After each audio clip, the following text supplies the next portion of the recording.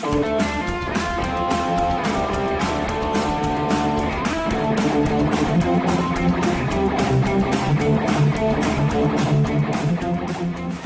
everyone. Welcome to Weekend Rental, episode 121. We are your gaming and geek culture podcast. As always, my name is Ryan. I'm joined by Andy. Hey. Biff. Konnichiwa. As always, if you enjoy our content, head on over to geekade.com where you're going to find not only our podcast, but content on video games, movies, music, comics, and so much more. Geekade.com, what's your geek? And we're doing a buy, rent, burn. Starting it off. So if you're new to the podcast, not familiar, this is a segment of the podcast. Buy. Well, that's true. So this is a segment of the podcast where we look at 3 games. We play them all individually, and then we decide which one we would personally buy, rent, or burn. And by burn, we mean light on fire and dispose of properly. We're doing something a little bit tricky Light it on this fire, go around. dispose it properly. Yeah, that's right. We're doing something a little bit different this go around. This is gonna be a tough one. We are doing the Mario Bros. So we're looking at Super Mario Bros. On the NES. Skipping 2 because that's not a real Mario game, and you all know it. And then we're going to Super Mario Brothers 3, and then of course Super Mario World, which, if you live in the United States, those are the 3 actual Super Mario games in order. So 1, 3, World. That's where we're at. Not the lost levels. That doesn't count. Not the actual Mario 2, because we didn't get that here. Not until Super Nintendo. I guess we usually talk about the games a little bit, and then we'll move through and give our votes. But let's start with the classic, the OG Super Mario Bros. That dual cart that came on everybody's Nintendo with Duck Hunt. It's a classic. My nipples get hard just thinking about it. Your nipples get hard often and easily. Oh, they do, don't they? Yeah. It's weird that you know that. I know everything. OG Super Mario is amazing. And so with any of these, though, before we get into one, there's going to be a lot of nostalgia just driving this whole conversation. Yeah. 100%. Decisions have already been made. We all know that. Things have already been decided. But man, what a game. Starting out, it is so unconventional to the video games that we had prior to this. Yes. You know, where we were used to seeing the Pongs, anything on like the Atari 2600, and barely making out what things look like, and it's all one color, black and white or whatever. And to see that you can actually control a character and control a character well, and see that it looks like a person, and you don't know what these enemies look like, but you know what? I'm supposed to do something with them. And so just how games now have so many tutorials, and it was kind of this playable tutorial where it's like, okay, well, you're going to run into this mushroom. Are you going to jump away from it? Or are you going to eat it and see what happens? And then, oh, wow. And it kind of forces you to do that quickly and then determine, okay, I got to jump on things and whatever. But man, that just blew my mind as a kid.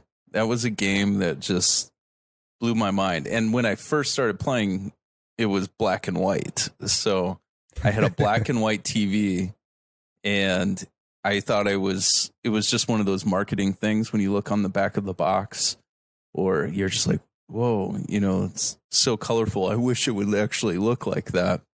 And then when my parents told me I could move my NES down to the actual living room and to see like Mario in color, that was amazing. It was amazing, but such a good game, and tight controls as well, which for that kind of being the flagship of Nintendo, kind of their first go round, and to have the character play so well, I think is very impressive. One of the earlier games where sensitivity as far as like button press played a major factor too, like quick tap versus long tap. That hadn't really been done or overused at that point. And running plus a jump. Yeah. Yes.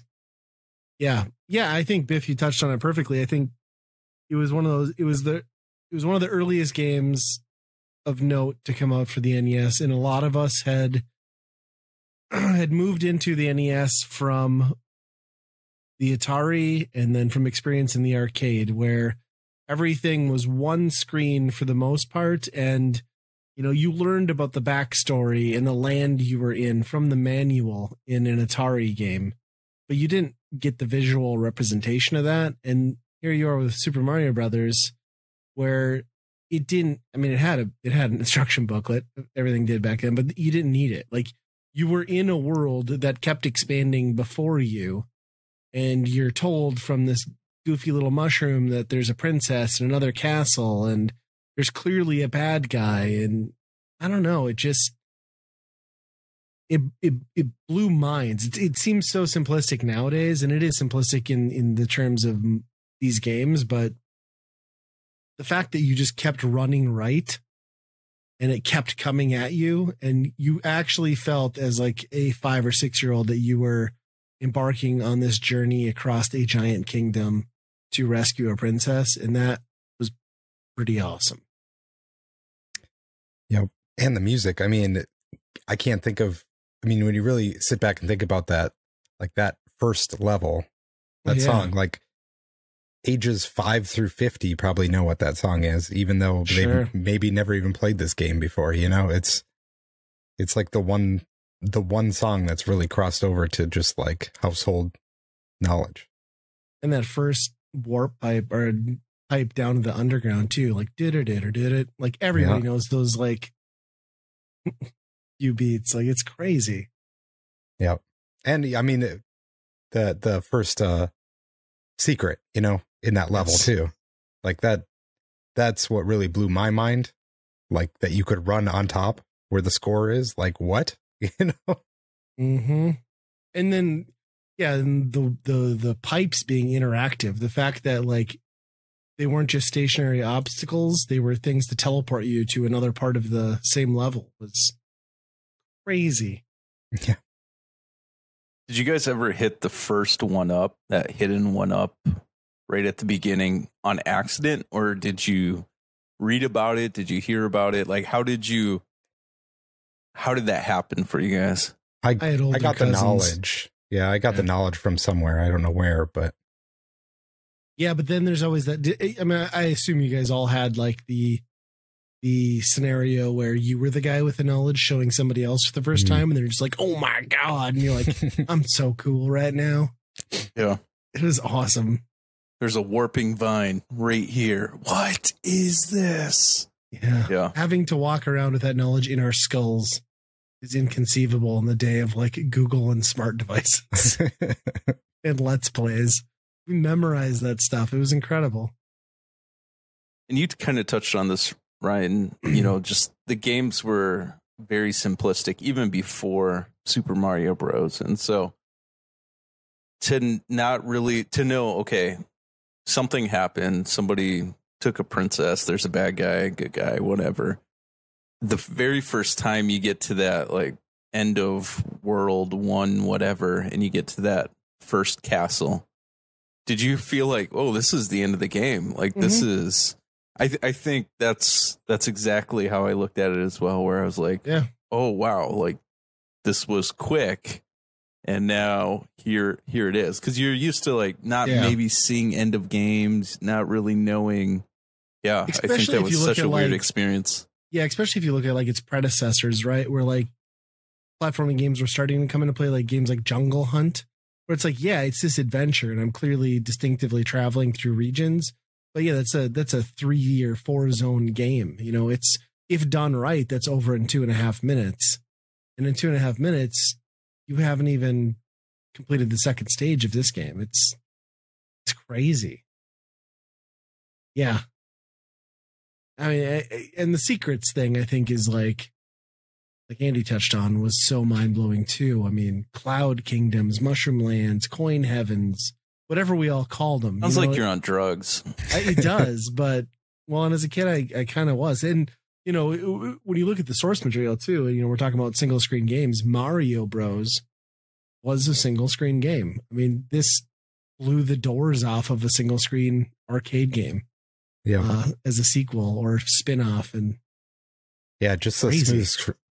I mean, any game with this smooth of scrolling at that point would have been amazing, but they nailed every aspect of it too. Just like when you get up to Bowser for the first time and like you hear those flames and you see the flames coming before you even see them, like that was like really frightening to me. Like I was getting worried like immediately. Didn't even know what was going to happen, you know? Then you get the one where he's throwing hammers at the same time. You're like, oh my gosh. Yeah. Well, and let's talk about that too. And like what that specific scenario did for the industry is like Bowser encounters. It's probably one of the best examples and earliest examples of choice, right?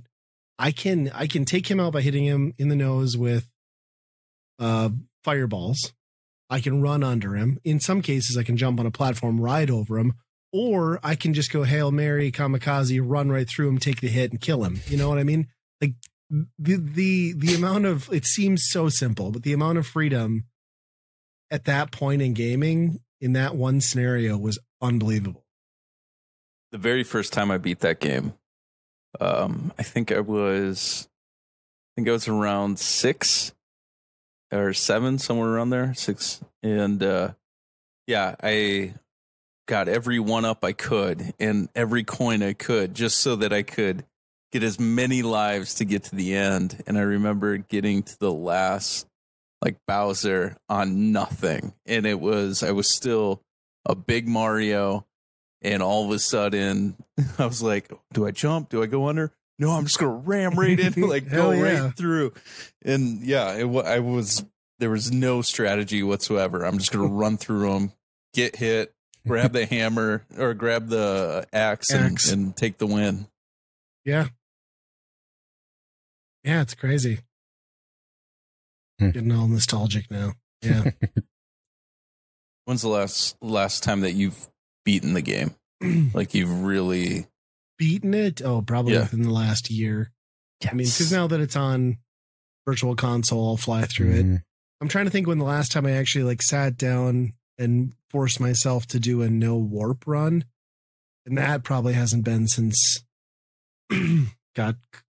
maybe high school, you know. For whatever reason I got on a kick where I was like doing it. But yeah, I mean, it would be fun. I think it'd be one of those situations where if all of us were in a room and like passing a controller around, that'd be the way to do it. Yeah. So what's your worst favorite enemy? Oh, I mean, Hammer Brothers are the easy pick. Gosh. I mean, I'm going to have to pick like that dickhead. I forget his name that throws out like the spike things. Like, I really hate that guy. Yeah. Oh, is it Tuki? Maybe. Not Tanuki. Tuki's the suit. Yeah. It's not good. I mean, the flying fish are also terrible just because they're randomization. Bloopers, maybe, too. I mean, we should probably at least touch on the bane of this game, and that is the underwater levels.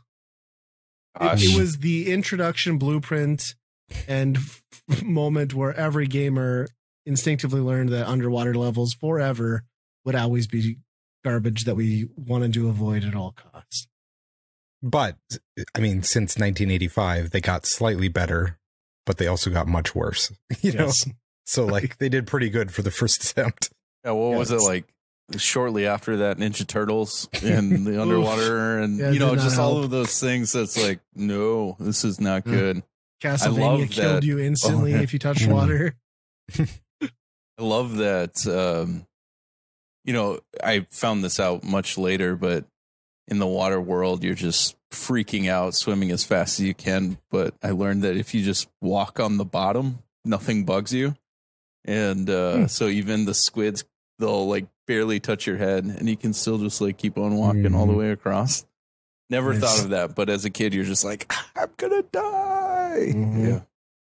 That was the first like controller chucking game where, my mom would take it away all the time because I lost my mind. And I feel like it was the game also that definitely led to the media frenzy over Nintendo Thumb. Because I distinctly remember having like crippling pain in my thumbs after like late night sessions of this game. So it's a real thing. Well, let's move on to the second game. Talk about that. Super Mario Bros. 3. Race. On what a game it is.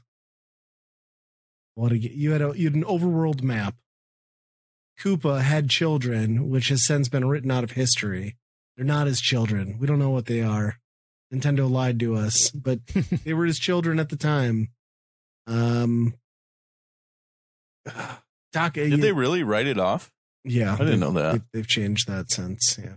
It's, I don't know. There's Nintendo's official stance is now that he didn't actually have those children. Adopted them. Weird. Yeah.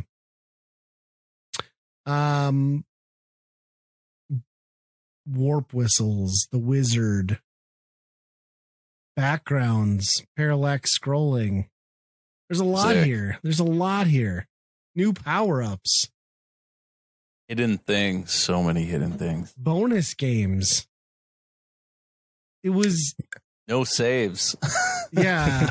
It was the end of the NES. Like, they milked every last bit they could out of this. And it showed. And it has stood the test of time for that. Yeah. I don't know what you can really say about this game that hasn't already been said. It's one of the greatest games. It's beautiful. And yeah, what a jump from, 1 to 2 was weird. And then, 3 was just like everything that you pictured in 1 as a kid. From 2, but didn't get.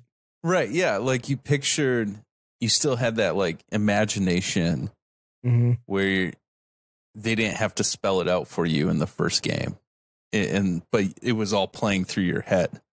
But the third game, they were actually putting those things to the screen. And I think that was just, it's so good and just mind blowing. The first time I played that was just, again, apparently I think all games are short because I got to the end of like World 1. I was like, oh my gosh, I'm going to beat the game. Oh, wait, there's way more. Well, okay, and I love how they slap you over the head with that too, because not all the worlds are that big, but when you get to 2 is like a 2-screen endeavor compared to 1. You're like, holy hell, it's a lot. It's a lot right away. Yeah, this one, so I almost have no nostalgia for it. You're a jerk. You're not even human. I know. It's I don't know what it was that I rented it a few times, I'm sure, from the local store. But yeah, it just like, and my friends weren't really into it at that point. You're like the only kid that ever rented Super Mario Bros. Yeah, I know. Straight from the store. And I think I rented probably 2 more, and I have a lot more memories of playing 2. And I think that was maybe part of it. Like I got 3 after that, and I thought 2 was where we were going with this. And then they kind of went back to that. To the stuff that was good? Yeah. Well, yeah. But I didn't know that at the time, like I'm just like, whoa, what are we doing here? This is weird. We're having fun. Damn it. I think I liked 2 a lot more than most people just because it was so weird. And, like I thought there was more secrets than there probably were because of the shadow realm or whatever you'd use, right, to find the secret doors. But yeah, I don't know. Like I just never, this one didn't have the same like playground, like, oh, find the warp whistles and stuff and secrets like the first one did for me. But makes me sad. Yeah, this is one of those games where like I had the neighbor kid because I didn't have a Nintendo at the time, and his dad was like clearly a bit of a gamer also. So when the new like big titles would come up for the NES, he would drive to the nearest town that had a Kmart, and get them because we lived in a podunk town in the Midwest. And yeah, I remember coming over and just like seeing that thing on the screen. And I was like, holy crap, man. And we'd like kick his dad off. Same thing happened with the second Zelda game, which was a letdown, but we had to kick him off and like play. Well, now you say that. Finally. I still love it. And we just played this game forever. And then like, I don't know, this was like forever the sleepover game, I think, for most people. Like this is the game everyone gravitated towards, you know? It was this nice trade-off where you went back and forth, which is kind of important to touch on. Is in the first game, if you're playing 2-player, if the first player was good, Luigi wasn't seeing any action. In 3, they fixed it so that you complete a stage, it's the other player's turn. Mm-hmm. So it was a much more like cohesive experience if you're doing 2-player. And just, it was like a better graphical interpretation of everything you imagined 1 to be, but it was just like clearly laid out, you know, in the story context, the castles, the dialogues, the music, the bass, you know, those boss encounters with Bowser and the tunes in those fights. Yes. Yep. So good. That. And then just that intimidation factor. Well, okay. Before I touch on that, Giant World, best world ever. So much fun. Like just giant turtles and Goombas, but then just that interpretation too of what you thought was World 8 going to Bowser's castle, and then like realizing that it was just like the opening gates, which appeared to be the pits of hell. And there's just like magma and like hands that pull you down, and stupid hands. So intimidating as a kid, though. You're like, oh, I'm never going to do this. Not possible. So damn good, though. Like, I mean, this is something that I just often forget about, is just the nod to the Mario franchise right at the, you know, if you jump on a level that someone already completed and then you battle it out, and just that nod game to like the original Mario Brothers, which that pissed me off all the time anyways, because my brother would be like, oh yeah, and then I would be losing lives, and I'm like, you're a jerk, stop doing it, and he'd keep on doing it. Yeah, lose all your hard-earned power-up cards, right? Yes, he was a jerk. Still and is. And that, too, like the end level thing where you earned the card to, like, get power-ups. Like, you get 3 cards and you get lives and stuff. And, like, mastering that in itself was, like, a game within a game. Yeah, had more strategy, at least. Yeah. When to use your power-ups and when not to, yeah. Yep. Yeah. It might be the first example. All that stuff is in my head. It might be the first example of what I would consider to be like a perfect game. To be honest. Yeah. I wonder if we took the nostalgia lens off, if we'd see brokenness. Because I've never seen it. I've never seen like, this is, you know, they didn't put this together well. Yeah, I don't know. I've never heard anybody say it. There's definitely some brokenness to it. I've never seen it.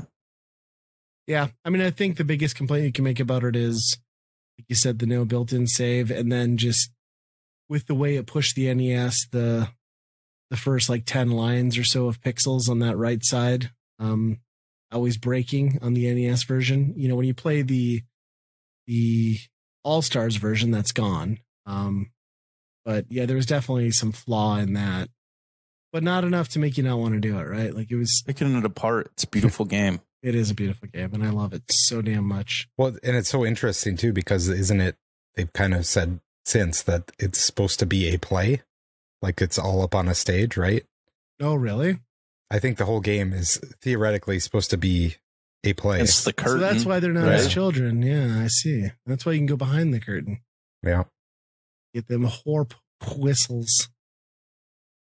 Whistles? Whorp whistles. Oh, whorp.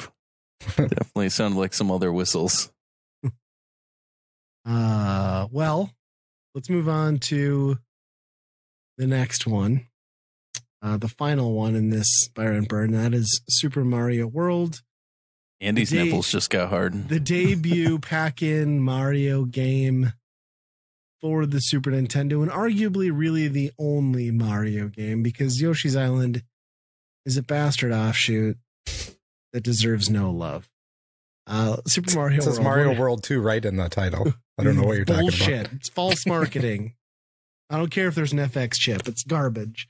No, it's a fine game. It is just not what I would consider in the vein of.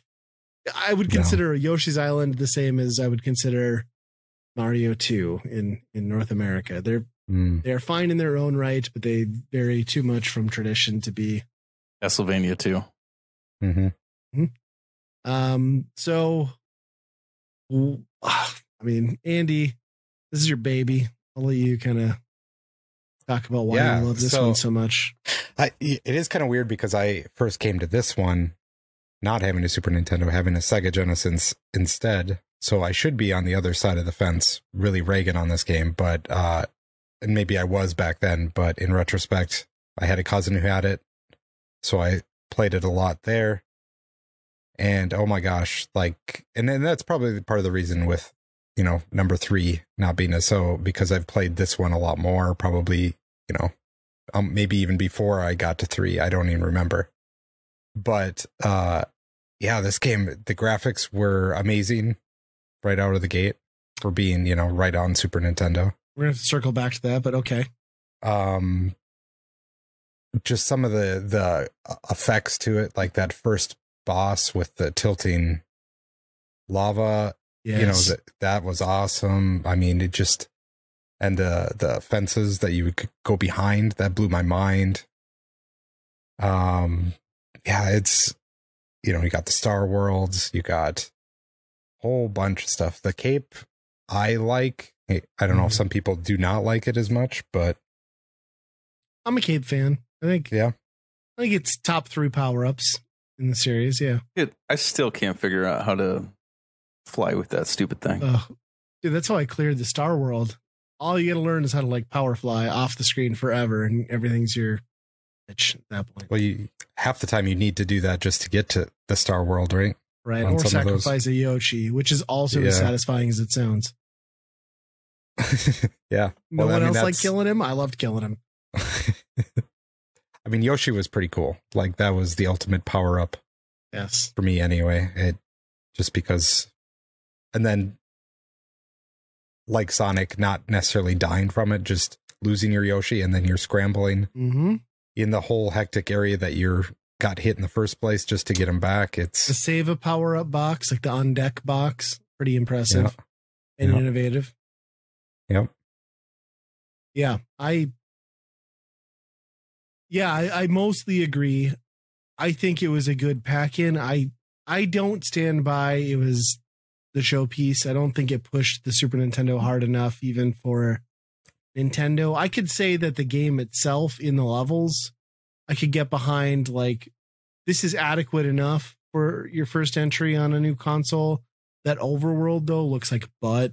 It's always bothered me that even from the get-go, Mario's like 1 pixel off being center of the dirt road that he's supposed to be on. I've never gotten over that. Still pisses me off. It looks. A side note: what do you think is the showcase of the SNES? Just graphically? Yeah, just for a reference. I mean, stun effects. Well, I mean, I would say, you know, when you get to the Donkey Kong games, but if you're talking without FX chips, I mean, that's tough to say. I think there's a lot of games that pushed it hard. Castlevania, Super Castlevania, Super Metroid. But like 91, though? I mean, that's the...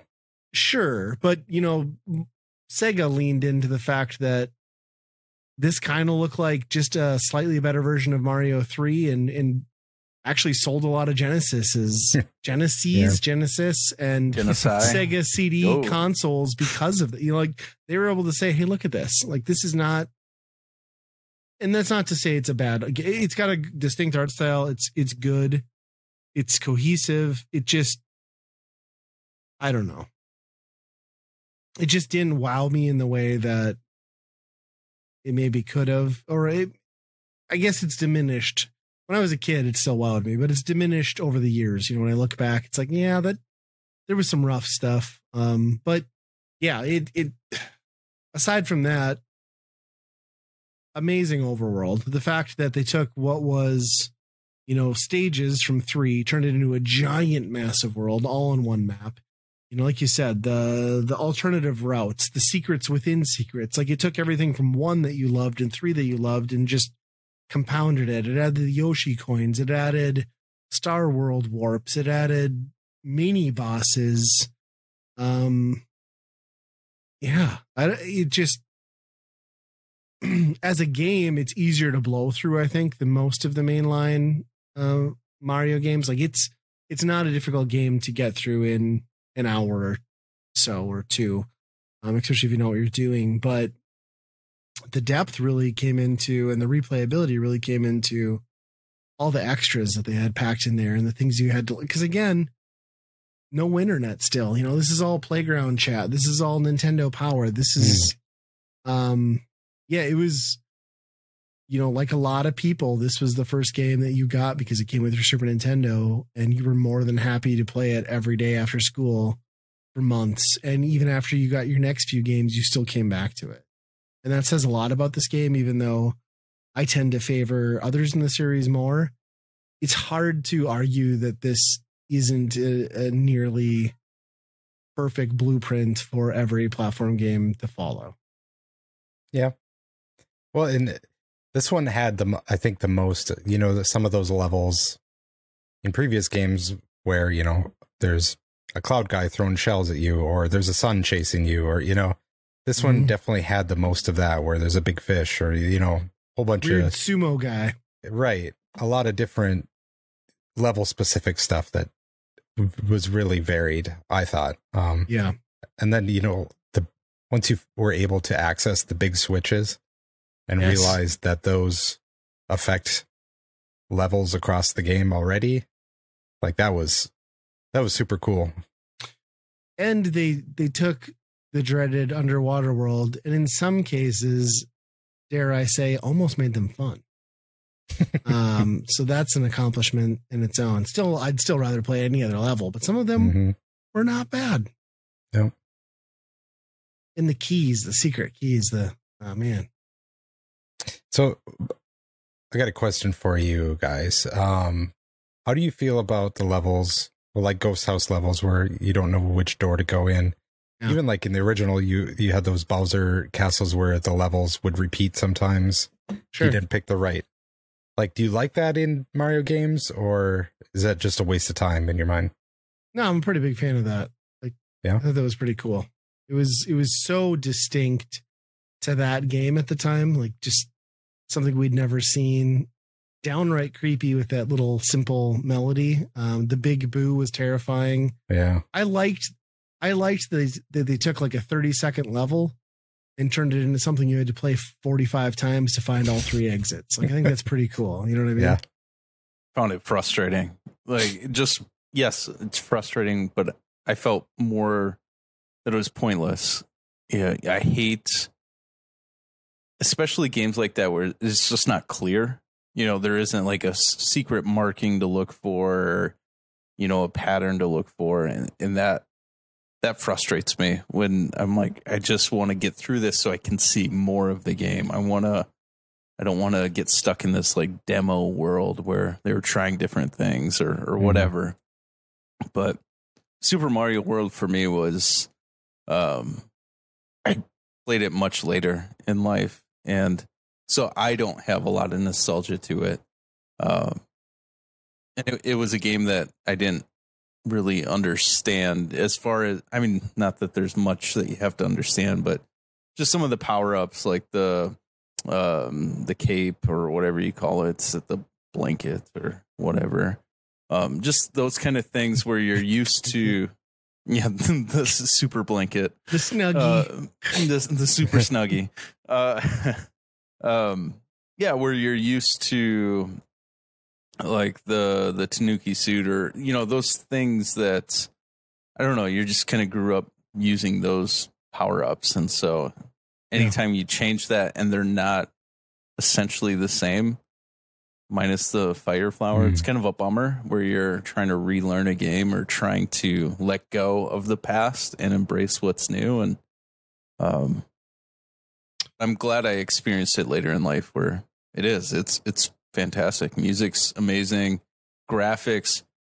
I mean, it's hard to compare anything to, 16-bit stuff, where that look is so good and is timeless. And even in today's world, they're mimicking that in new gen stuff where everything's this retro look.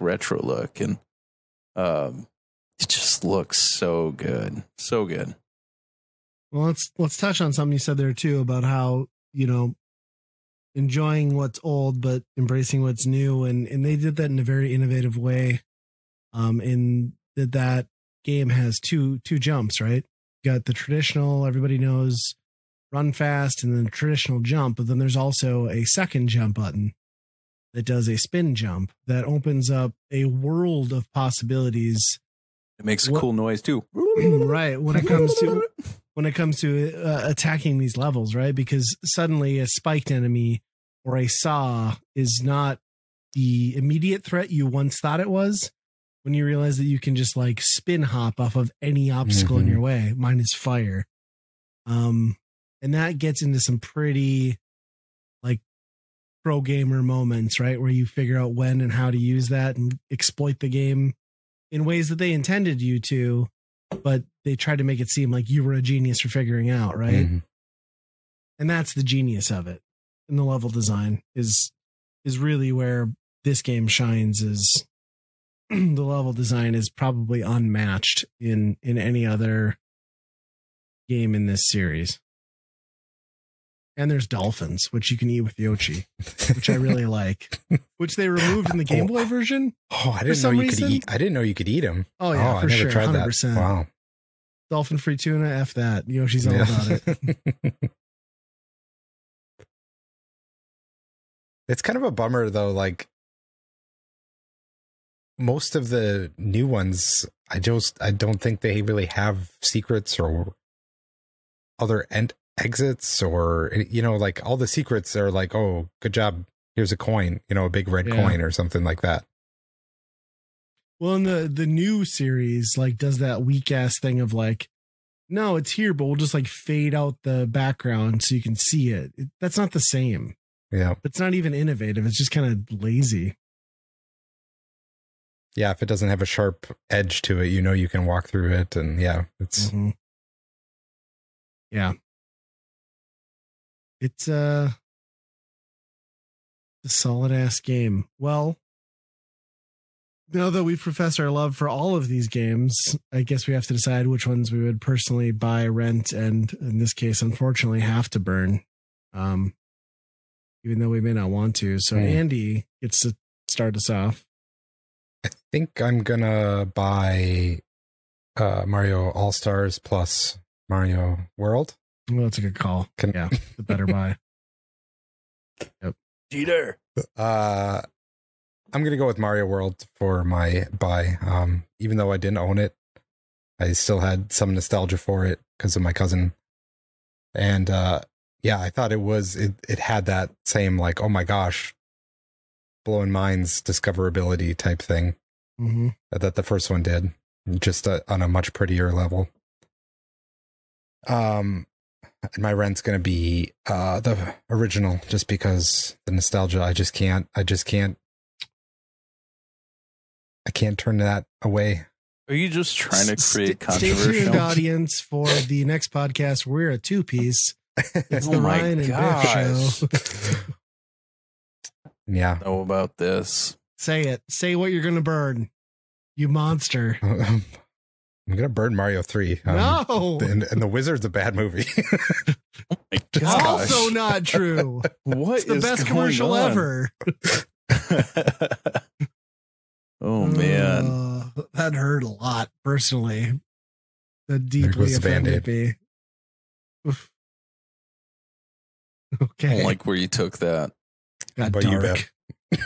Oh, gosh. Breaking the wizard. I think I'm going to go with my buy is Super Mario Brothers 3. That's kind of a gimme. It's a perfect game. Always will be. I don't care what anybody says. If you say anything against it, I'll cut you. I mean, no, I won't, but I will. Rent rent is going to be Super Mario Brothers. OG. The nostalgia. Yes, I look at the game as being good. There's that piece that's like, man, it really set up so much for gaming and set up so much for platforming and the whole Mario genre. And so that's going to be my rent. I'm probably going to be the only kid that rents it, honestly. From a start. Do you have that Super Mario Brothers game? What? And yeah, burn is going to be Super Mario World. Just not really connected to it. It's still a really good game. But I would much rather go through Super Mario Brothers 3 many times over before I touch Super Mario World. So, all right, Ryan, what do you got? Mine 3. It is perfection, as Biff stated, and I guess I did earlier in the podcast too. The nostalgia factor, the leap in gameplay, the overall package. I love that game. I'm gonna rent World. World's real good. I played a ton of that. I mean, it's debatable which one I played more, 3 or World. Maybe World, just because I didn't actually have an NES until I was older. But yeah, it's a damn impressive game, and I don't get as excited about going back to it now as I do 3. That doesn't mean that it didn't really captivate me as a kid. It certainly did, and I think, like I said, the level design is second to none. And then I'm gonna burn 1. I Isn't still that go back painful to just to say, though? It is painful. I still go back to it and run like through any it, of these. Yeah, it's just a little too basic. But that said, it's still a good 30-minute run through if you want to pop it in and play start to finish using warps. And yeah. Well, nobody picked 1, so yeah. Bye. I mean, so I think we had some division here, but I think we can all come together here and nope. A late edition here with Super Mario 64 and just put that at the bottom. All right. Yep. It's officially a 2-man podcast. Join us for episode 122. All right. It's Biff and Ryan. And who's this Andy guy? We burned him is what happened. No. Yeah. Instead of the games, now we burn the person. Yes. Yeah, that sounds good. Talking 64 on this podcast. What are we doing here? Shenanigans. All right. That's another buy, rent, burn in the books. That was a tough one.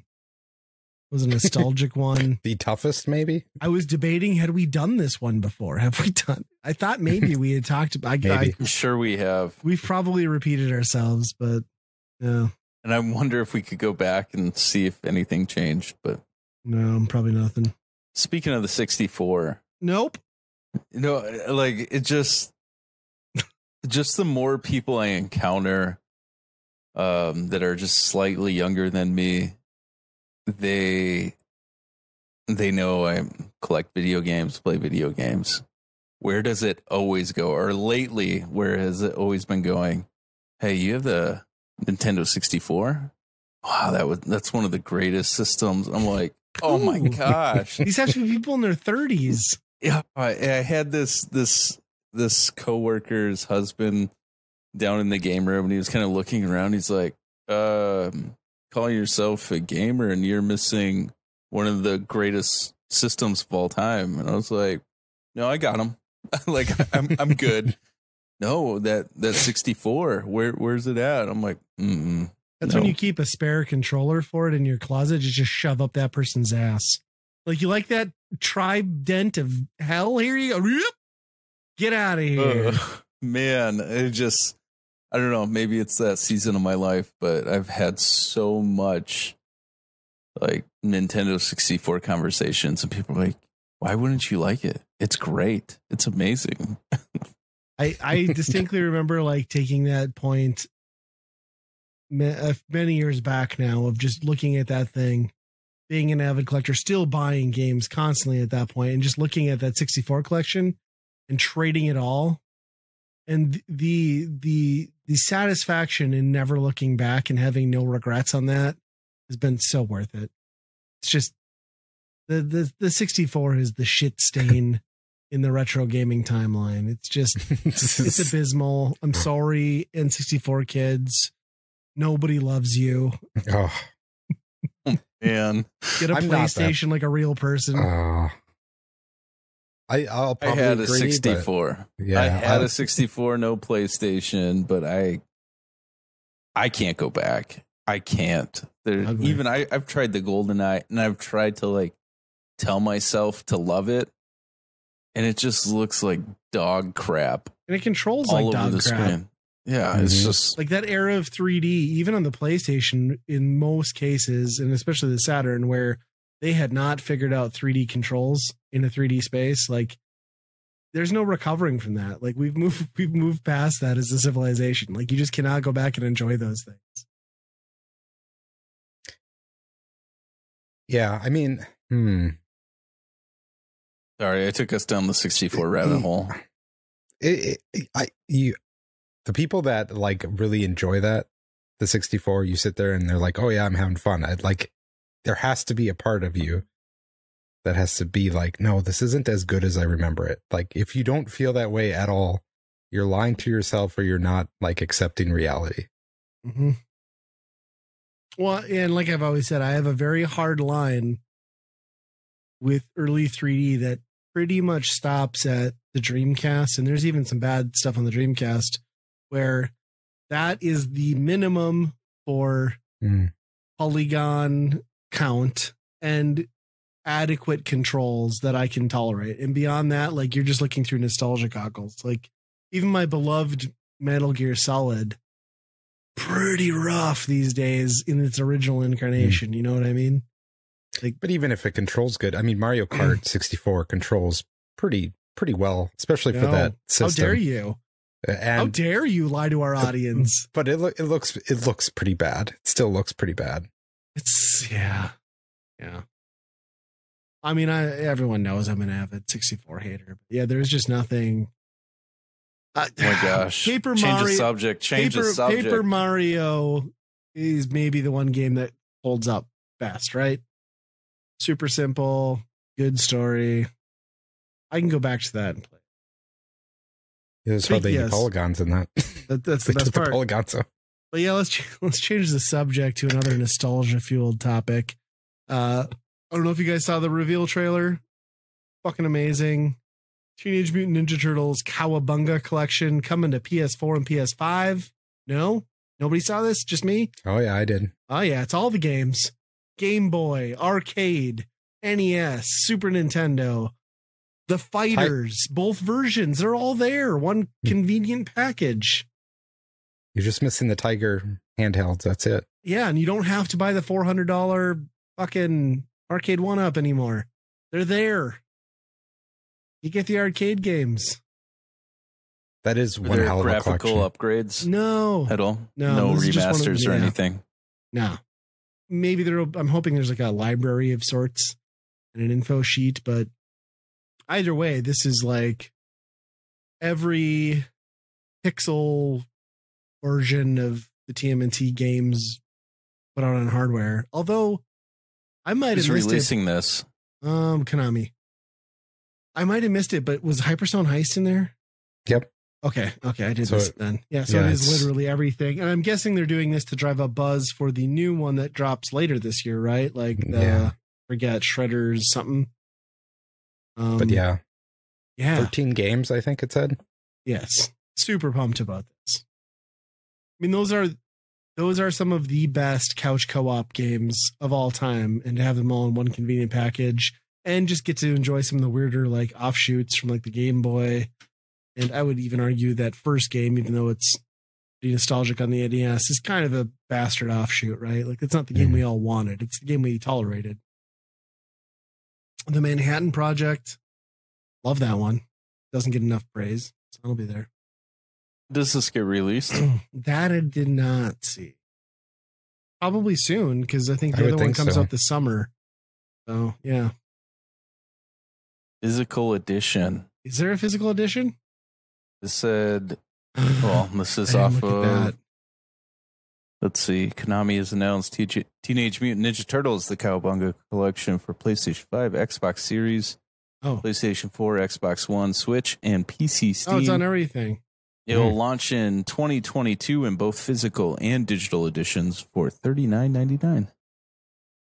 Well, I will be buying a physical edition then. Yeah, where and when? Is this? This isn't like a limited thing, though, right? No, it'll be up. Okay, good. Because I hate that. Yeah, it's not good. Nintendo sell it for 6 months and pull it from everything, you bastards. Yeah, pretty cool. I just saw the PlayStation trailer, which I guess they're not going to show the other consoles, so that makes sense. What are you going to buy? Play Switch. My kids and I play that the most. Mm-hmm. Or PS4. I would assumed like that many games, like some of them wouldn't have been Konami. Like 13 games all by Konami. That's pretty crazy that they did all that. Well, some of them were technically Ultra. Well, sure. Is not Konami. Otherwise, they couldn't have put out as many games. So, right. Wink, wink. Yeah. I mean, it's nice to see Konami putting out games, even if they're nostalgic cash grabs, but opening up their library is pretty sweet. How about they take a look at their Turbo Graphics and Hudson acquisitions and do some of that too, because you're sitting on some gold there, Konami, in addition to TMNT.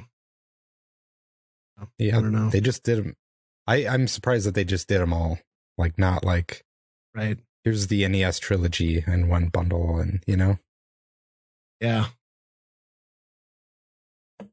Yeah, and for that price, $40. I mean, as far as those collections go, and it's going to be dirt cheap after. But yeah, I hope they do. I'll have to look and see if they do like a weird, like cool collector's edition steel book, like shell case or something. Yeah. Be a shell of a deal. Shell of a good time. They don't. You'd see it on shelves and be like, "What, the shell?" Yeah, it's amazing. And if Best Buy doesn't deliver it in 30 minutes, it's free. That's a joke. I don't know if you kids know, but there used to be a thing where if they didn't deliver your pizza in 30 minutes, it was free. A lot of people got in car accidents. They don't do that. So many people. They haven't done that in a long time. You're welcome, children. Isn't that was Little Caesars thing, right? Or Domino's? I don't remember who started it. I think it was Little Caesars. Domino's or and the thing is, like, everybody picked up on it, and then it became like a huge deal. Another kid died for his pizza, so do something. Take away the 30-minute. Now it's order it and get it in 2-3 hours whenever they decide to bring you cold pizza. Dude, you know what? I should tell this story. So we get that Domino's near us, and we'll do like the carry out all the time. They got like the $6 deals. You just like order whatever items. Anyway, my wife goes over there because it's literally like a block and a half.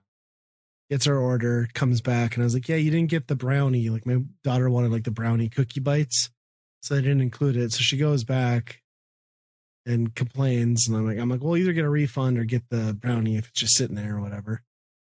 And she was pissed. She comes home. She's like all pissed off. She's like, "Yeah, I didn't even give me an apology." I was like, "If you don't have it made, just give me a discount." And the lady's like, "Okay," and did it, and then like walked out the door. And then anyway, I get an email later. Not only did they refund it, they refunded the entire like $40 order. Wow. Missing brownies. And my wife's like, "Oh, I'm not mad about the apology anymore. You got free meal." So. Oh, did you write them a letter, or did they just? No, we walked over there. It's like you ordered online. No, I mean afterwards when you received like the $40 paid for. Oh no, they just credited it back. Oh, okay. And I got an email saying they had canceled my entire order. So I was like, that doesn't make sense. And then we looked, and yeah, sure enough, they refunded the whole damn thing. I bet there's something like in the system that if you have to do some sort of like discount or something, then they'll do some check or something in the back end and discount. It's probably just easier to just like cancel the entire thing up front. I'm guessing it's not the person in the store doing that. It's probably something in, their code that's doing that. Yeah. Either way, life hack. Want free Domino's? Order a bunch of things and don't get one, and then complain about it. Free food. Well, Wild Wings is the same place. Like same thing when you just, if you say, no, I actually ordered a Diet Coke, not a regular Coke. And the managers are so fast to be like, hey, heard there was a problem here. I'm going to get those mozzarella sticks on the house for you. No problem. Okay. No problem. Right. And it's like, no, it was just Diet Coke. No big deal. Just no problems. No problems. I'll get those mozzis for you. Yeah. You're so quick to get the manager now. It's funny how little that sort of stuff happens to my family, because we're like the people that if it can go wrong, it's going to anytime you eat out. Like, I don't know. We're cursed. Anywhere we go, like orders don't get put in, like things don't show up right. And not only does that happen, which is laughable, but we seldom, if ever, get an apology and or discount. It's kind of amazing. We're just schlubs. Actually, every time I've gone out with you, it's experienced something. Like, what do you mean? Well, my birthday, the server, you remember that whole thing? That the guy? Yeah, he was an idiot. Where I don't know what beers we have on tap. Yeah, I'm like, do you have any IPAs? What kind? I couldn't tell you. I'm like, but no idea. You're the server. Do you have Budweiser? I don't know what that is. One second. Didn't he also like dump a glass of Coke or water across the table too, and like putting it down? I forget. Yeah, it was the curse of Ryan with us, I guess. Yeah, I mean, we've been to Fazoli's, that whole breadstick fiasco that you did. That's all on you, bud. It's all on you. Listen, nobody has besmirched the ultimate restaurant of all time, though, which is, of course, Doc Smokehouse. No matter who's in attendance, that's always perfect. The one time, our last hurrah, where they were running out of turkey and all that stuff. That's true. And the waitress did put some panic. Yeah, she did drop a bunch of glass, so that was. She was checking you out. I'm positive that was the case. Speaking of checking it out, that happened. Awkward segue. Well, there's a demo for the Kirby game that's coming out. Anybody download this? I haven't. All right, me either, but my kid did. I watched him play it. The look on his face. Wake him up, get him on here. Yeah. I got to say, I watched him go through about half of it. I'm real excited about that game. That game is very adorable. The whole like idea of like they just sort of Mario Odyssey'd Kirby is kind of right. And it's right in an incredibly charming and appropriate way instead of why did they F up my Mario from Mario Odyssey kind of way. Yeah, he adored it. He's very excited now that the game is coming out in a couple weeks. I gotta say, I'm pretty pumped. This is a pretty good potential leap in direction. I feel like they kind of took Kirby recently. I mean, Epic Yarn is its own thing, right? But like, I feel like the last few games have just been like a very bare bones afterthought, like G version of a platform game, which is fine. Like that's what Kirby kind of is, I guess, but like it kind of lost some of its heart and soul. And I think this kind of brings some charm back in a pretty exciting way. And it looks nice too. Good looking game. So like the new big power-ups or whatever, where it's like you swallow a car, you become a car. Yep. Like the Mario Odyssey stuff that you're talking about, is it like just to do clear like a small section of a level, or is it like this is going to be the level? Yeah, like surprisingly, I'd say it meets that good balance of like, yeah, you do that because the car one is one you run into right away almost. And yeah, it's a substantial section of that level then where you're progressing through, and it's not just like a cheap gimmick or it doesn't overstay its welcome. It's just kind of it changes the way you go through that level, and it's pretty freaking cool. Sure. Yeah. That's excuse me. That's the 25th. That one comes out. Is that right? Yeah, it's pretty soon. I know that. So yeah, I'm excited for that. I think that might be one to grab if you're one of those people that's like, Kirby's a kid's game and I'm too old for that. I think this is going to strike that balance of it's fun for everyone regardless, instead of just for kids. But it's definitely going to be a home run. You know, you got a family of kids at home and everybody wants to couch co-op and play this thing. I think it's going to be Good time. Plus, I mean, car Kirby. Can't beat that. Speaking of beating that, Russia invaded you. No, I'm just. Oh gosh. There's a good deal in support of the. So this is kind of all happened since we recorded last, but everyone's well aware that things are going on across the world, which are sad. Our hearts go out for those people. Nobody should have to be in that situation. And we're of course talking about the invasion of Ukraine and the impressive fight that little country has put up, and the tenacity of its people, and to support them, itch.io, which they always do, is kind of the hotbed for bundles and charity bundles that focus on hot topic issues. And they've done a bundle for Ukraine that is available. It will be done by the time that this episode airs, but I think it's probably got 6 or 7 days left as we record. 991 pieces of software. A lot of them are games. Just $10 minimum. They do encourage that you pay more. But you know, it's highly unlikely that you could make use or play or interact with all of these things, but just some of the heavy hitters off the bat.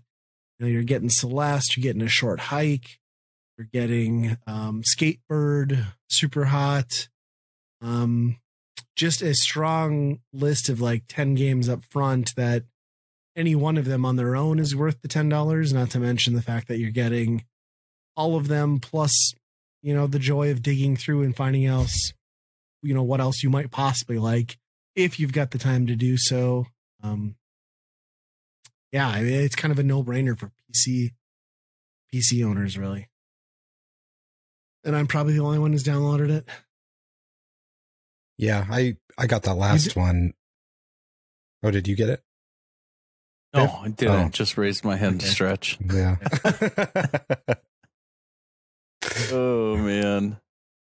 I'm just always blown away with like how much you're in tune with like PC stuff, and you're like, hey, I know, but just, you know, that's something that I don't even think about. It doesn't even cross my mind. So it's pretty impressive that you're just ultra aware of deals and what's available. And I feel like a turd every time I talk to you guys. Yeah, I mean, and the itch.io bundles are nice, like in the context of our podcast where we're very retro heavy. I mean, it tends to be those more indie and, you know, retro styled games that kind of take the forefront. So, yeah, I think there's like some crossfade or cross something game that's supposed to be like a good 16-bit Genesis style RPG that I'm sure Andy would love. Oh yeah, I think I tried playing that a little bit on Game Pass for a while. Okay, it was okay.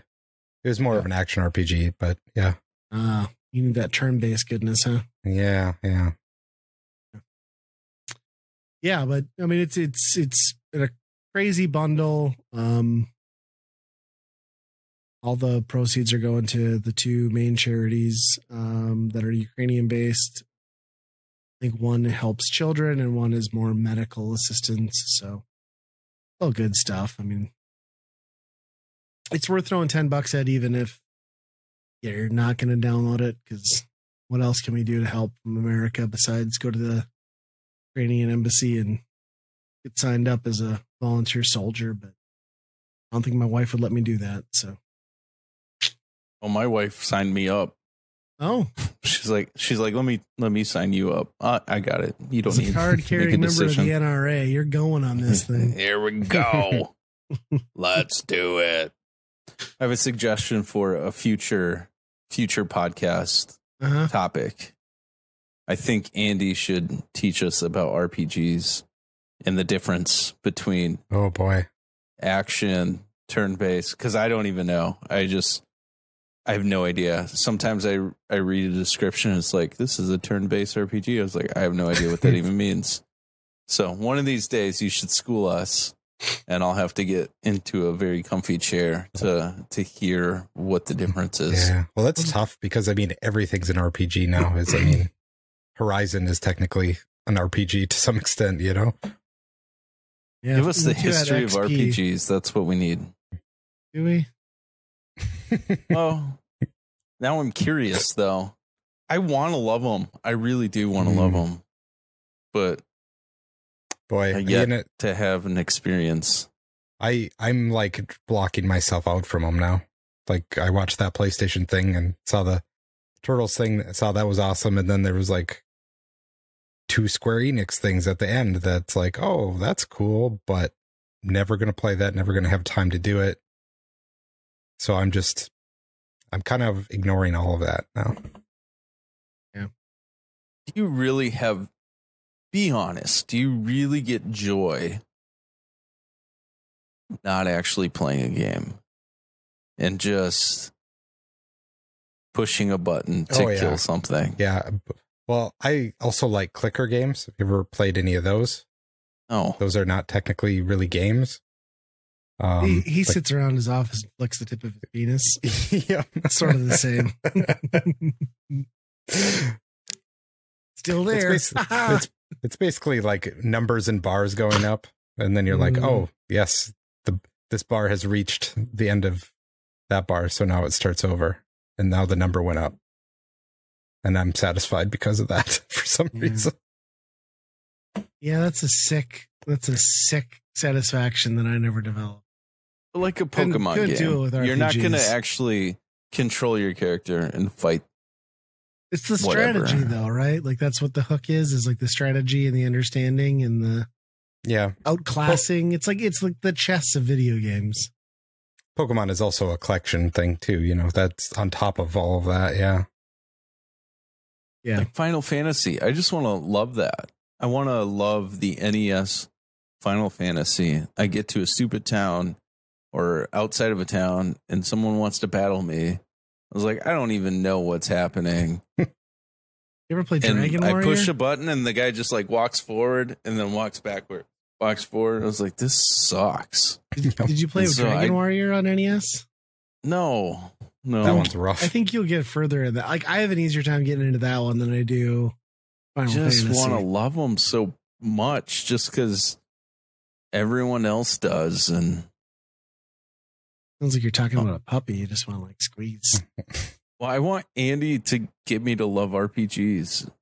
I don't think you have enough spare time to love RPGs. Like, do you want to play one game every 2 years? No, that sounds terrible. Right. Do they have short RPGs? No. You might like I mean, Diablo is an RPG. Link's Awakening, actually. Yeah. I mean, if you like Diablo, that's I love that. Pretty RPG. Yeah, but I don't just walk forward, push X. Right. You don't like turn-based RPGs, which I'd argue most. Is that turn-based? See, I need someone to teach me these things. Turn-based is like when you whack somebody with a stick and then you wait for them to smack you back before you can hit them again, which is there's bullshit. A menu. Yeah. Yeah, there's no way you'd do that. I had more Ukraine stuff. I don't feel like I can segue back into that. Oh, no. Bring it back to Ukraine. Let's talk about... like a sick RPG now. I got no transition here either. Bandcamp. Everybody's heard of it? Yes. Yeah. So it's like the open source platform for independent artists to put out their works with the least amount of money not going back to them. It's a good thing, right? Epic bought it. Epic Games owns That's really Bandcamp now. Is why? Someone told me that they also acquired and own the rights to Harmonix. Really? I don't know if that's a while true. Ago. So maybe they're thinking like, well, we already own rights to like Guitar Hero. So if we had a platform that was full of music that we also now own, I don't know. I don't understand why they're doing it. That's a really random move. Because Bandcamp is one of those platforms that is like genuinely appreciated by almost everyone, and especially the users and industry that leans on it. So it's a very strange thing for a video game focused company, which has a big ownership from Tencent also, to acquire Bandcamp for some reason. Actually, go ahead and head over to Bandcamp and take a listen to Biff. Give me some money. Thank you. Biff's Banjo EP. Biff's Banjo EP. How y'all doing? Make sure you do it on Friday, though, right? Yeah. Yeah, I don't know. I just thought it was like out of the blue, right? Yeah, it's strange, but I wonder if it's kind of because of the reputation that it has. You know, it has more of a customer friendly, like the people that like Bandcamp are very passionate about Bandcamp. So if you get those people and their data, like you can do a lot with that because you tie into your brands with something that's more favorable. But it's true. Yeah. Just throw the albums right on your battle pass. I just hope it's not like a thing where they're hoping to exploit smaller artists and give them like shitty royalties, like use their tracks in like Epic Games and stuff. But that's happening. That's coming. But what is Epic's games anymore, right? Like they're Fortnite, so and Unreal, but yeah, which that's huge too. That is huge. Yeah, it's a weird thing. Like I'm curious to see what happens if they just kind of like, you know, because they did the normal thing of like, nah, it's its thing. We're gonna let it be, which everybody says during a massive acquisition, as we know. So everyone's gonna keep their job. Yeah, it's fine. We like making vinyl. Yeah. I don't know. It's a weird one.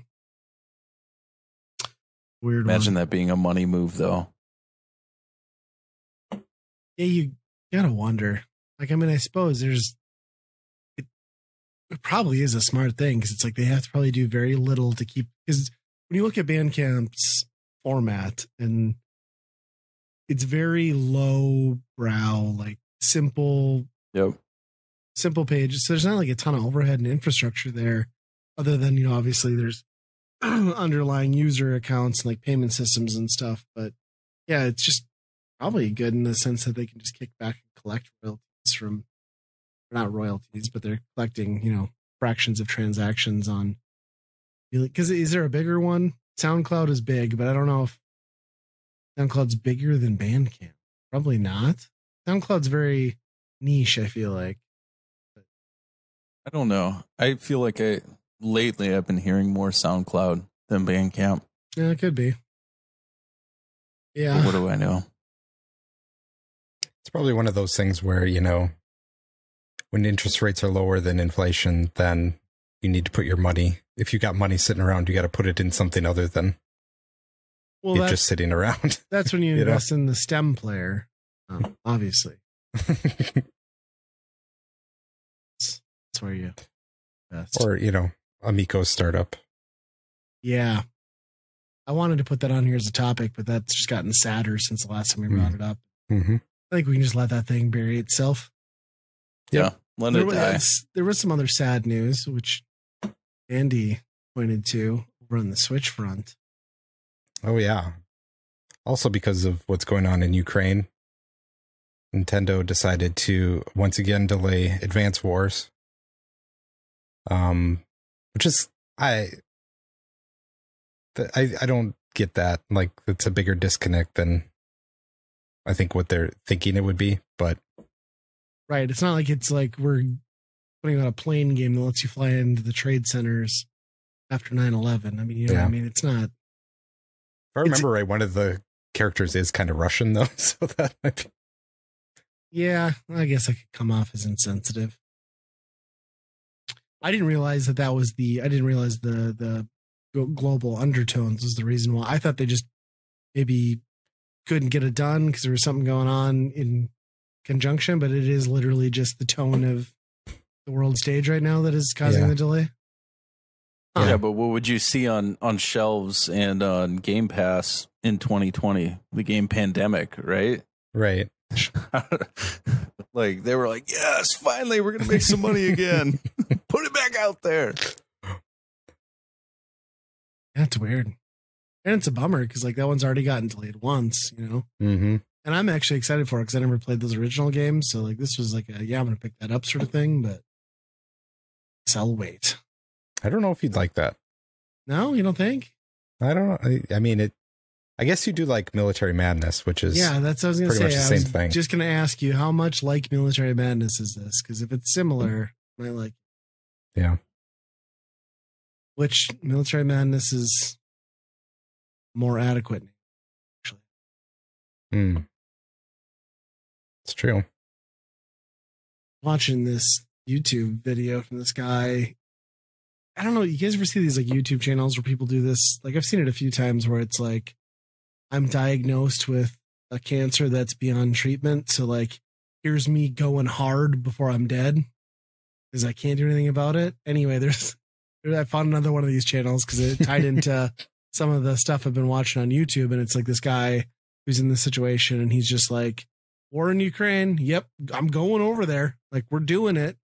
And like I watched a video and it was just him and the guy he was traveling with, the travel companion. They ended up like in a position where they had to use cryptocurrency to finally buy a car because every other means of transportation was gone and all forms of like currency had been locked down and like were unavailable because like there's no ATMs, banks were closed. And then they ended up in some small Ukrainian town in the middle of the night, and their plan was to sleep in the car, but the air raid sirens kept going on. So it was just them running back and forth in the darkness, like trying to hide between like bridges and like buildings. I'm just like, what are you accomplishing here? Like the cancer's not killing you fast enough. You're like headlong into a freaking war. It was unbelievable. It looked like the day from hell, and like how he kept like filming it all. I don't know. I mean, think of how disrespectful that is for the people that live there too, where it's like, oh, I'm a YouTube guy and I came here just for the thrill of it. And these people their lives are being destroyed. And I don't know if there was like they were there to like help or just showcase a day in the life or what the deal. I mean, obviously this guy's whole channel is, I'm just experiencing the world as I can. But yeah, I thought the same thing, especially because they were like running through residential neighborhoods at like God knows what time at night. Like it was weird. I saw actually right before this Sky News on YouTube. They're covering kind of the Russia Ukraine side stuff like that, and they actually drove, and the camera was running. They drove into an ambush, and they thought it was an accident. Like the Ukrainians thought, it's a Russian enemy of some sort in this little like Kia, whatever, tiny car. They just come busting out. And so they just bullet hell all over their car. And they're like opening the door and things silent down, like quiet down. And they open the door and they're yelling like, journalists, we're journalists. We're journalists. And then you hear just this silence. And then all of a sudden, like everyone's just going after journalists. And I mean, they were just terrified, and they were wearing their bulletproof vests, and a couple guys got hits, and like, what a mess. And just that they don't give a rip, Russia doesn't give a rip about anything. I saw the news report from this afternoon where they did an airstrike on a maternity ward. They openly targeted and attacked one today. Like that's fucked. Like that's a war crime. You don't do that after a ceasefire. Ceasefire my ass. It's pretty bad. Well, and that's the I'd like to take that Nintendo 64 controller right up Putin's poot. You'd show him where you're pooting it. Yeah, I'm pooting it. Up in your Putin. It is super sad though. And it's just disgusting. Like we live in like the age of where this shouldn't be happening. I don't know. There's a lot to be upset about. And there's a lot more we could do, but it's like such a divisive conflict too. Because he's waiting for someone. He's waiting for someone to make the move, and then it's all hell unleashed. And then China's involved, and then we're effed. And I don't know. Can we just not shoot people anymore? Like in this day and age, like plus, like Europe's been through enough, right? Like Europe doesn't need another land war.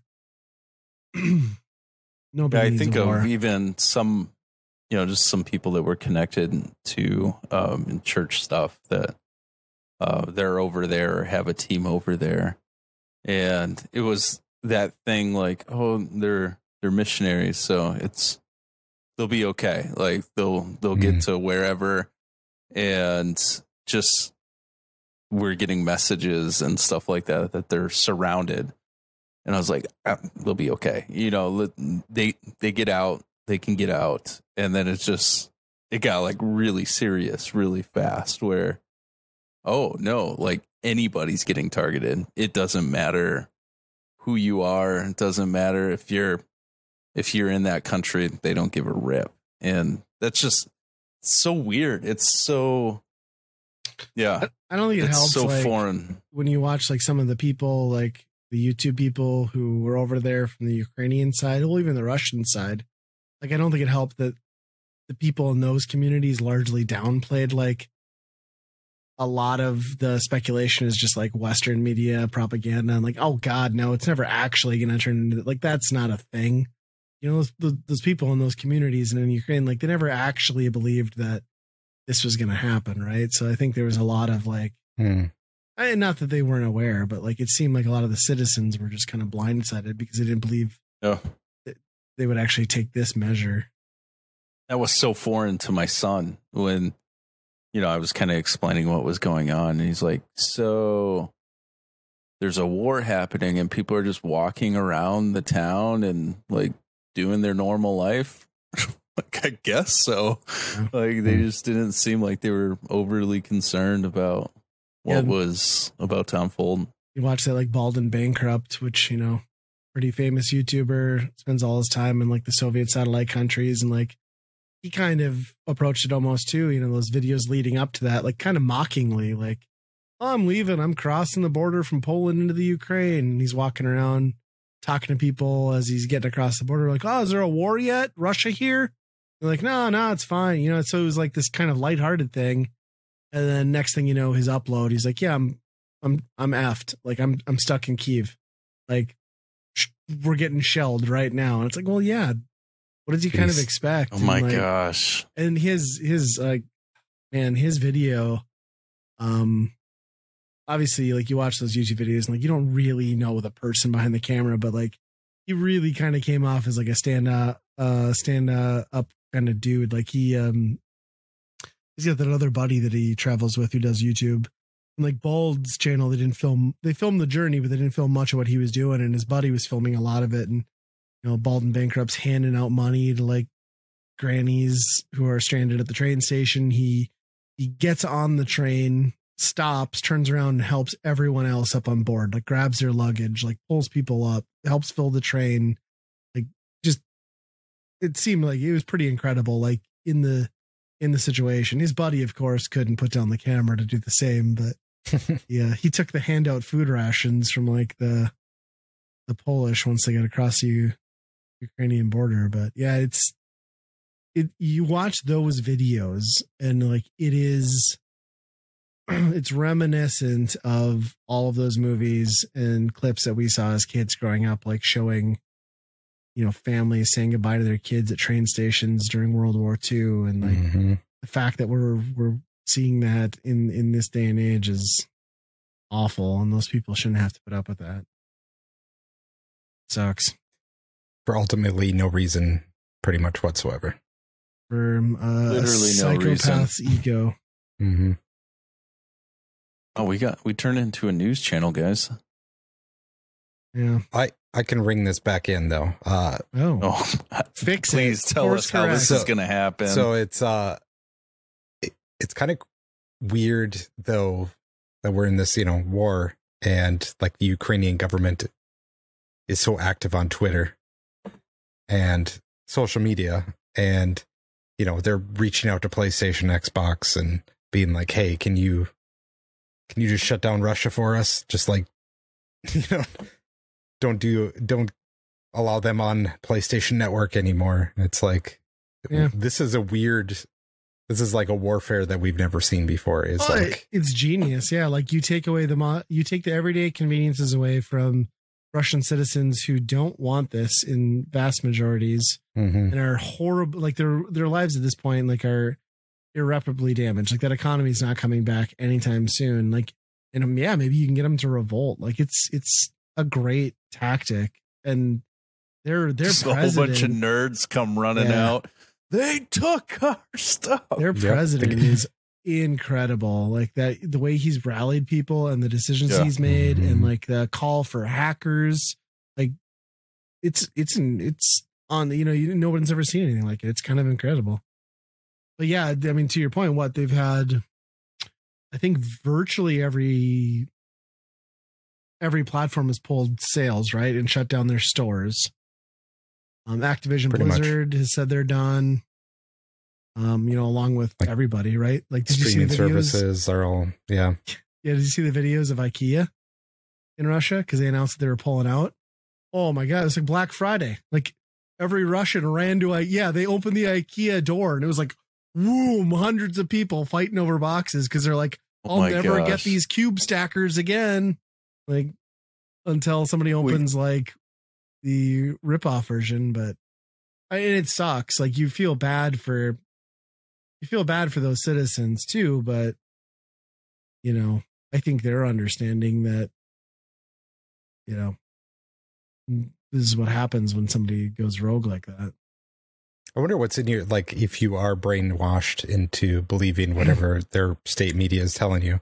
Yeah. And then you see McDonald's is closed, and then you see you can't get Netflix. And then you, like, at what point does the lever go the other way and say, you know what, maybe we're the bad guys, Well, I was reading this article the other day where, like, obviously there's very close ties between Ukraine and Russia. And I was reading some of these stories from these people who are in Ukraine, like texting and calling their parents and saying, like, we're being bombed. Like they're shelling our neighborhoods, and, parents telling their kids and laughing at them like, oh no, that would never happen. He's there to liberate you. He would, and it's just like, these people are just mind blown, lives upended because like you can't recover from that, right? Like if I had somebody with a gun at my head and I called my mom and said like, hey, this guy's gonna kill me, and they're like, haha, no, that's not a thing. Like that relationship's kind of over, right? And it just shows you like the depths of the state media and propaganda and filtering that, the generational divide, I guess I would say, right? Because it's definitely, I think if you're, I don't know, 40 and younger in Russia, you're probably with it enough to understand what's really happening. But like the depths to that, like, is I would scary. Say it was something similar that happened here, right? Recently. Yeah, that was the one quote I heard too. Was like the one lady called her mom and was like, well, yeah, and the situation. But the one quote I heard was, she's like, well, yeah, they're killing civilians, and the mother just was like, haha, yeah, that's what Ukrainians did too. And they killed Russians when they fought back because they were fighting over that area in the southern part. But yeah, I don't know. It definitely shows you that like how successful propaganda and lies can be when given proper channels, which, yeah, as you mentioned, has done irreparable damage. And that's why we're sitting in a country that has a gross amount of people applauding Putin still, which is, I don't know how there's a pro-Putin side to any of this, and that's effed, but that's where we sit. Mm-hmm. All right, this is all super depressing. Let's we're a gaming podcast. Let's end on a happy note, I guess. And I think there's people that burned Super Mario Brothers 1 or all of those things. So I think as a podcast, we can collectively agree that our hearts go out to all those people, and we're rooting for Ukraine. But we did get an email. Oh, we got an email. So this is from The Truth again, which, as we mentioned, some of our friends over at the Geekade Network. Yeah. He'd listened to our last episode, and he's like, I'm just going to throw this out there. It was a fun little segment. This is the 90s trivia that he's referring to. They said he found himself audibly shouting out the answers as well with us.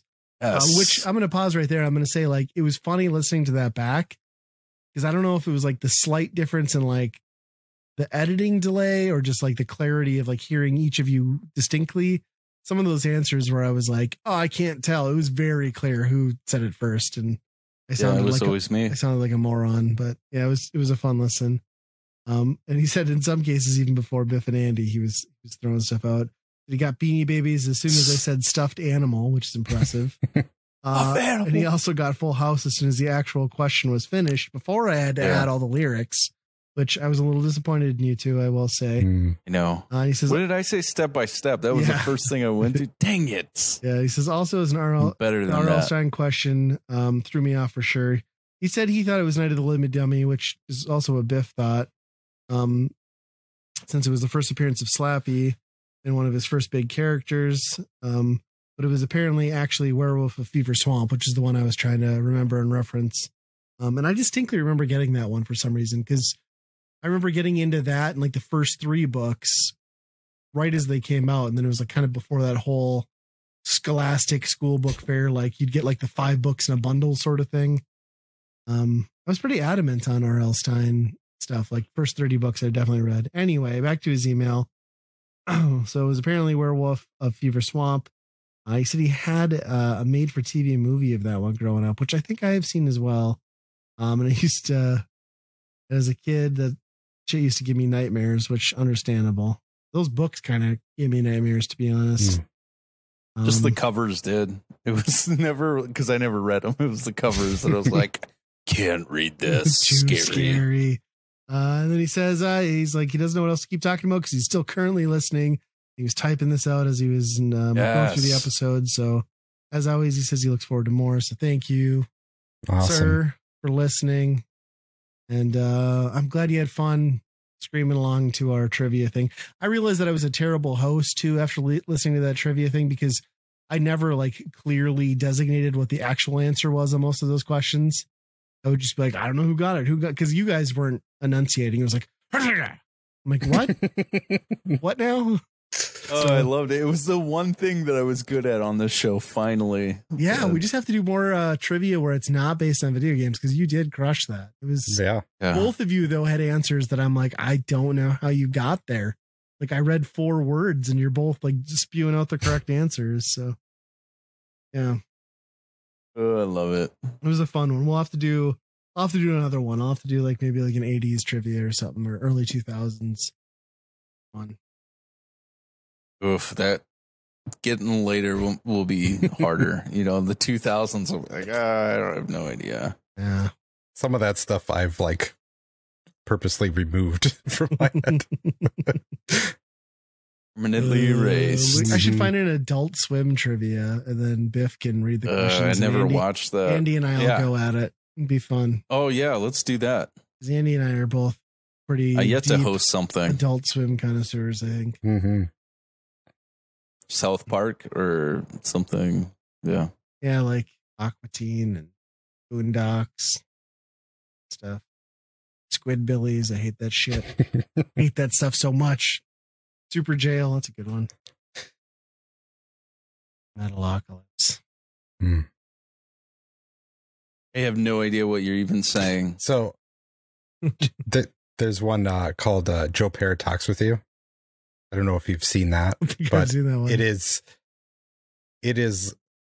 It's an Adult Swim show, but it is the most not Adult Swim show ever. It is, I don't even know how to describe it. It is basically the most saccharine, slow paced show ever. It's like Mr. Rogers, but funny, kind of. Okay. It's really good. Oh yeah. I think I might have seen some of that. Is that on HBO Max, you know? Yep. Okay. Yeah, it is now. Yeah. I've been going back and making my kids watch Tom Goes to Mayor. And we got, oh gosh, that one's good. And that is it, that opening episode or the second one where they do like the bear trap thing with Tenacious D? My kid's like, why are they doing this? They're putting bear traps everywhere. I'm like, that's the joke. Like the joke is it's killing kids instead of protecting them. Yep. Oh my gosh. The mayor's an awful person. And then I made my kid like that one scene that has always stuck with me too, where he's like at that restaurant, he's like, hey, have you tried the spagat? It's like they put on Marinara, and I made my kid watch that. And I was like, Ryder, I'm listening to this. This is the best. And I'm dying, like in tears. When he watches that, and he just looks at me like I am the dumbest person he's ever seen in his entire life. But it didn't faze me at all. I was still just crying, laughing. To this day, every time I have like spaghetti, I'm like, would you like some more marinara? Because I'm an idiot. Jeff's like, I have no idea what marinara is. No idea. Marinara. I'll take you out some Italian. That's good. I'm going to take this podcast out. How about I do that? Not before you sample my linguine. It sounds so weird, but I'd be into it. All right. Awesome. Well, thanks for the email. Should have said penne. Penne. Angel hair. Keep them coming. Keep the emails coming. Keep the emails coming. Really appreciate the conversations and the questions and the encouragement. We're thankful for that. Make sure you're following us on all of our social media, on Twitter and Facebook and all of those good things. And you can find all things Weekend Rental at weekendpodcast.com. As always, friends, be kind. Rewind. Spagat. The wizard is so bad. Go Ukraine. Yeah.